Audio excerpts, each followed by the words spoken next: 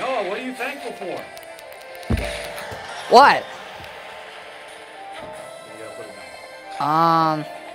Well, one of the things I'm thankful for is my youth group, my youth leaders, everything about the youth.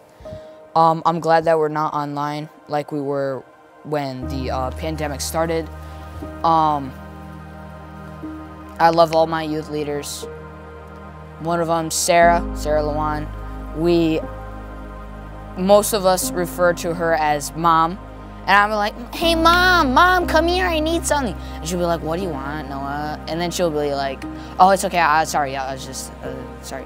And then Mike will be like, yo, guys, so what's up? Like, how you doing? We always have a good chat with him. DC's awesome. I love him. He's awesome. He's good to talk to. And another one of my favorite youth leaders is Jessica Bryant. She is awesome. She is fun to hang around, fun to talk to. Just all around awesome. Before I started youth group, if someone came up to me and asked me, how's your relationship with God, I'd probably be like, well, I know he's God, and I love him, is what I'd tell you. Even though really didn't truly know what I love God means. And then DC's talked about during youth group identities, and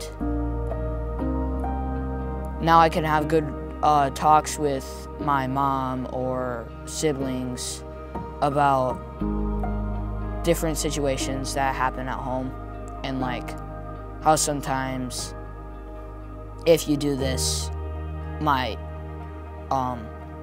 false identity gets hurt. You're already not secure in your false identity. It's already a stumbling block. But when you are teased or something like that, it just hits you, and then, you know, it's not great for anyone really. And that's why I'm thankful for God.